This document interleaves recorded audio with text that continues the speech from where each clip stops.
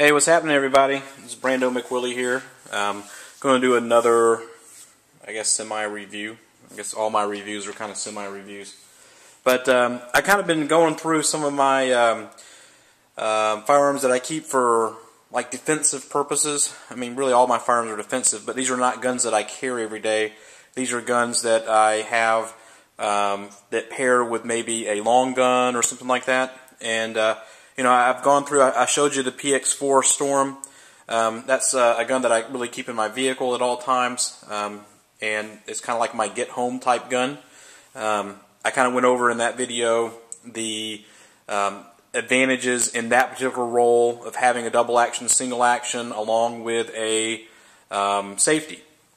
Okay, so I also like to have proven guns too. So the Beretta PX4 Storm is being used by several police departments and stuff like that. So, you know, if they're using it, you know, there's maybe some politicking there, but still it's probably a pretty good firearm. And so far for me, it's been great. Another video I just recently did was the SIG P226. That's another proven firearm. Obviously the Navy SEALs use that firearm and so forth. You know, another excellent firearm. And that's generally paired with my Kel-Tec SU-16. Okay, so basically I have a long gun and a handgun that goes together. Now, today I was going to show you what I have that goes with my AR-15. You know, and you know, with an AR-15 kind of being like a standard military issue rifle, you know, I figured why not pair that with the standard military issue firearm, which happens to be the Beretta M9. So this is the Beretta M9. So basically the same thing as your Beretta 92FS. I think, you know, if you look at some of the other videos, there's some subtle differences like the dust cover and the stamping and so forth, but basically it's the same gun. And I use this gun specifically for, you know, to be paired with my AR-15. That's really all it's for. I don't carry this gun. I don't, you know, this is my SHTF gun, basically, and it fits that role with the AR-15. So, basically, and I'll show you how that works in a second. So basically, when you buy this gun, you know, it's a little unconventional here. It comes in an actual cardboard box. It doesn't come in a normal plastic case that most guns come with. And you get a couple magazines, and really what you get in here is, you know, just some paperwork. There's a lock in there. Yeah, there's a lock in there. Interestingly enough, the user's manual says Beretta 92FS. Interesting, even though it's the Beretta M9 on the top of the box. Okay, that's interesting. Which basically tells you that, you know, it doesn't matter which gun you buy. You know, this is more of a novelty, being that it's an M9 versus the 92FS. You know, it really doesn't matter which one you buy. You know, I don't know. The M9, I just went ahead and bought it. Whether or not it's made in the U.S. or made in Italy, don't believe all that hype. You know, it's made in the U.S. It's an awesome gun. It's what we're giving our troops. We have a plant here in the U.S. so we can, you know, fulfill our, you know, the needs of our troops. So, you know, when I was in the Army, I had fired this weapon. I believe it was called the 92F back then, because this was back in the early 90s, so this was kind of like late 80s shipments that were coming in, so they were kind of brand new at the time. So, you know, don't worry about the M9 versus 92FS thing. You know, either one is fine, and don't worry about Italian made versus American made. You know, Beretta being an Italian company, I'd still rather support the manufacturer, the people working in the factories, you know, in the United States. That's just me. So, some cool things about this particular gun, and let me clear it. It's an empty magazine, and, you know, nothing in the chamber. Okay. Some cool things about this particular firearm. You know, it's almost identical to the Beretta the Beretta PX4 as far as its operation. So, if you like the way that the PX4 handles, or if you like the way that the M9 handles, and you're looking to get something a little bit lighter as far as a polymer pistol, then maybe, you know, you can switch between the 92FS or the M9 and the PX4 Storm, because they're very similar. And I hear that the Beretta 92, spelled out TWO, is similar. I've never owned that one, but, you know, pretty similar gun. The reason I even have this gun out is because I took it to the range and did some shooting with it, because I don't get to shoot it that often because of the role that it fulfills. I like having my stuff kind of ready to go.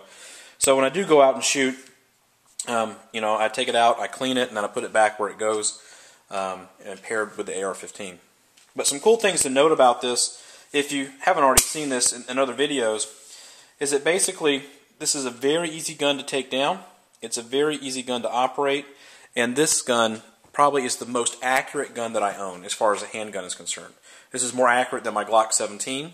It is more, to me, it's more accurate than the SIG 226. It is more accurate than the PX4 even.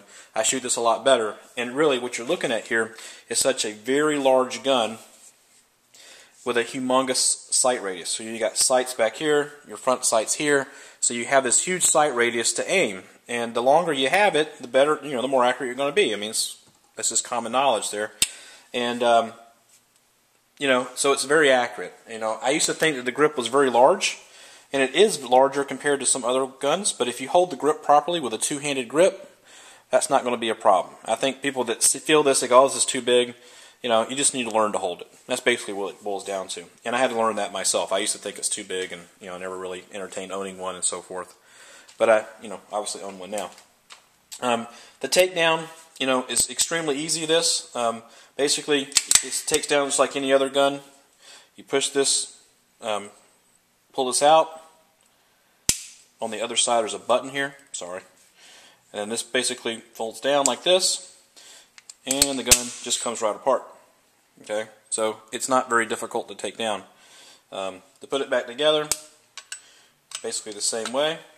And I'm not going to take it down with the springs and stuff like that. But fold this back down, and it's back together. You know, no wonder that, you know, the Army, you know, basically used this gun back in the 80s when they suggested, you know, when they picked this gun up. So, very popular, very easy to take down, and a lot of the colleagues I had, fellow soldiers when I was in the Army, you know, loved this because it was really easy to take down and so forth. People complain about weight, but to be quite honest with you, I don't think it weighs all that much. I think it's actually very nicely balanced. It's probably pretty heavy in a holster, you know, riding on your leg. But again, for me, I don't carry it, so it's not for me, you know, for that role. There's other better options probably to carry out there than this, with this particular magazine capacity, which happens to be 15 by the way. Or no, excuse me, I think it's 17 in this one. Excuse me. The thing that I like about this in this particular roll, and I've already gone over a lot of this, is the whole decocker. So basically, if I charge this weapon, I can basically use the decocker to decock it, and I don't have to worry about the gun discharging. And I have a round in the chamber, the safety is off, nothing can happen, it's not going to pull the trigger, okay? So it's very safe. So in a roll such as the SHTF roll, it's a very safe weapon to have. You don't have to worry about it discharging, and this is why the military uses it as well. You know, it's one of the prerequisites they had as far as the safety and stuff like that. When I disengage the safety, then I still have that long double action trigger pull. Now, this conversation, I've had this conversation before. You can go back and look at the PX4 video and take a look and see what I'm talking about that. But I like that. I like that roll, and I like the way that it fits, you know, for me there. And that kind of comes down to some other things that I have going on with this thing. In this roll, being a primary self-defense gun for my home and stuff like that, I have several magazines. I have a couple more magazines in the bag that I store it in, and I'll show you that bag here in a second.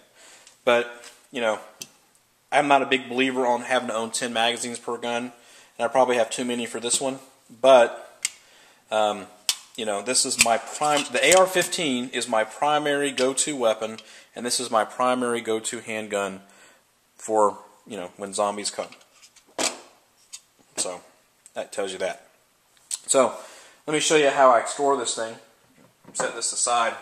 This happens to be, and I'm pulling up here, my AR-15 case. Okay, I don't really like this case. I'd like to get another one, but, you know, not going to do that anytime soon. Let me just kind of back this up a little bit and raise up the tripod. So, I normally keep the AR-15 right here. Okay, so the AR-15 sits here. Now, in this pocket here, I have a few things. Now, it's not a complete, you know, drop bag or go bag or anything like that, but It's not bad. So in here I have my AR-15 magazines, okay, and I have one that goes in the weapon when it's deployed, so it's basically 210 rounds of 5.56. And then over here I have a compass and a notepad. I have a medical kit in there and stuff like that as well. But if over here you notice there's a Black Hawk holster here with the paddle on it. Then I have, these are some 5.11 Velcro magazine pouches. And these have ready to go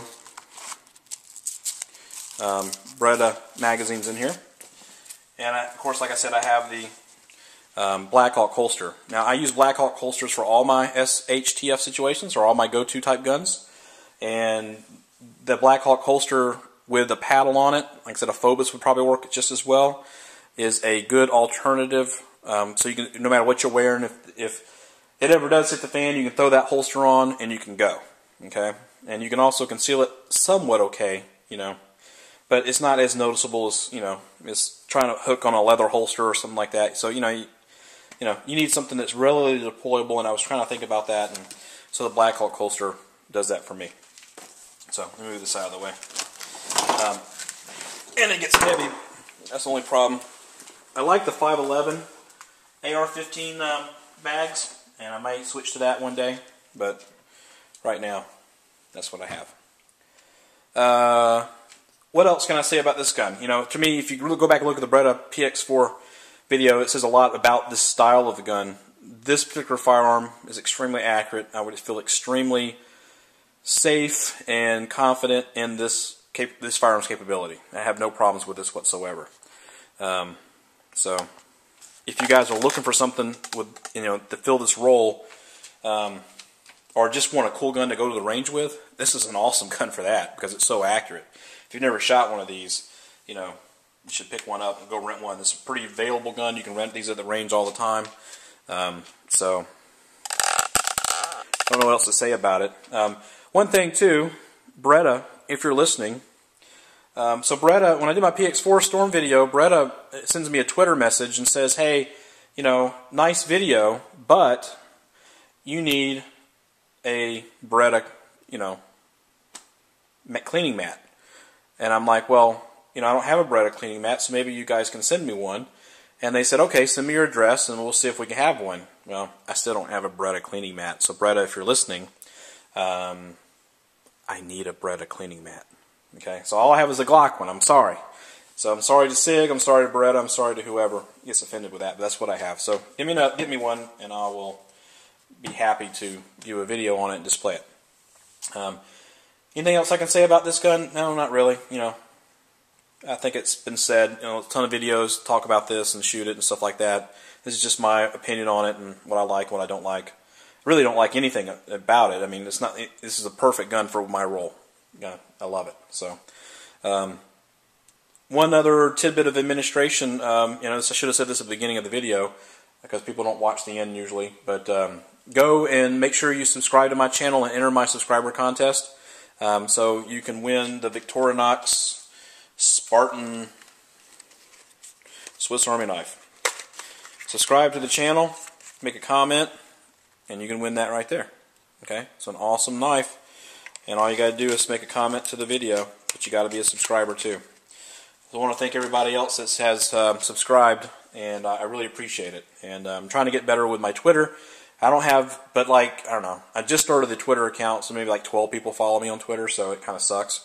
But I would appreciate people following me on Twitter. Still BrandoMcWilli, subscribing to my channel, and it's been kind of growing a lot here over the past 3 weeks, so I really appreciate it. That's about all I have. If you have anything else, please comment. Let me know what's going on. Take care, guys.